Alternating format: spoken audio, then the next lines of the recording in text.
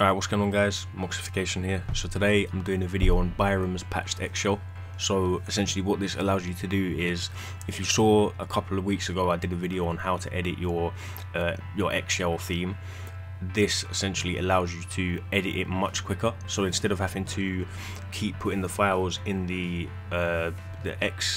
xlaunch.fdf, you can actually just like quickly put the files on your Xbox and test it and see how it looks without having to mess around with Party Buffalo. So yeah, so this is his website and this is where I found it, and he's also got a GitHub, and I'm going to link both of these in the description. So yeah, let's get into it. So this is what you'll get once you download the file. This is the zip file that you're going to get. So I'm going to open it up right now. So for starters, you want to drag this one to your desktop, the XShell theme. Also, you want to determine which one you're going to use. So I'm on a dev kit, so I'm going to use this one. You've got the XShell.exe, so I'm going to drag that to my desktop as well. But if you're on RGL loader, this is the XShell XEX you're going to use. Also, there's a README, so what I would suggest is definitely reading it, just making sure for yourself. But so for me, being on a dev kit, I'm gonna drag this one and just stick it in the HDD, like just the root. Whereas for RG loader, you're gonna follow this, like essentially this like guide rather than what I'm gonna do. But you know, it's pretty much the same concept.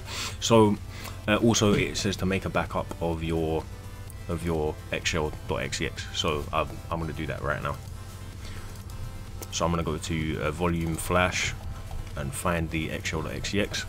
Actually, I don't want to drag that to the desktop. I want to make a folder quickly, so I'm going to do that now. Cool. So I'm going to drag this to the folder. Didn't want to overwrite the modded one, the patched one. So I'm going to stick that up here for now because we don't need that right now. In the README, it also says not to overwrite the one in your flash, but I know this works for me, so I'm going to do that right now. There you go, done. And then I'm going to stick the XShell theme in the retail hard drive emulation section. But for you on RG Loader, that may be different, and it explains all that in the README. So I definitely recommend giving that a read. But yeah, so from here, what you're going to do is open the XShell.theme. Right. So from here, you're going to want to essentially you're done now, but obviously you're not done because you wanna modify it. But what you're gonna do is you're gonna open the XShell theme. I'm gonna open images. I'm gonna go to let's grab the BG image underscore blue. Let's grab this one, and yeah. So in fact I can delete this now because that's not required, and I can delete this as well because that's not required. So I'm gonna open this up in Photoshop so I can edit it. Let's do that now. I need to open with Photoshop.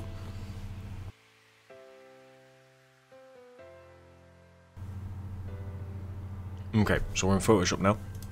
I'm gonna do a little bit of editing here. In fact, you know what? I was gonna speed this footage up. If it takes too long, I'll speed it up. But what I'm gonna do is I'm just gonna do a little hue change.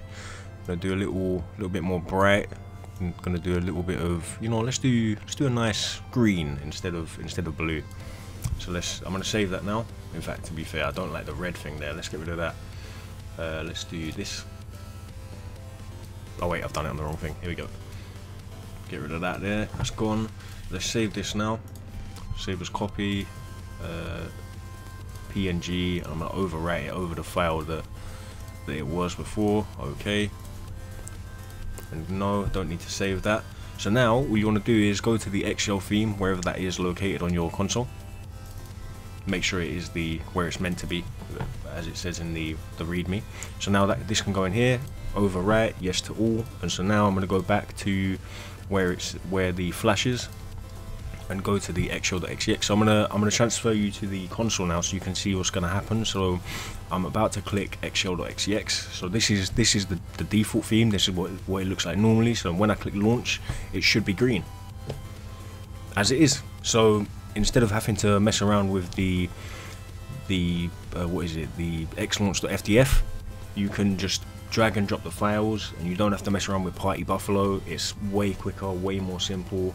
And if at any point you decide, oh, actually I want to go back to the xlaunch.fdf, all you have to do is put your backup file back into here, where the flash is, where the XShell is, and then delete the folder on your wherever that's located, the XShell theme. But obviously you don't have to delete that because that would just become dormant files. But yeah, so thanks for watching, and check out Byrom's website, and also look out for a video on the GTA 5 stuff from Byrom, the GTA 5 online. That will come out very soon. So yeah, thanks for watching, and I'll see you in the next one. Peace.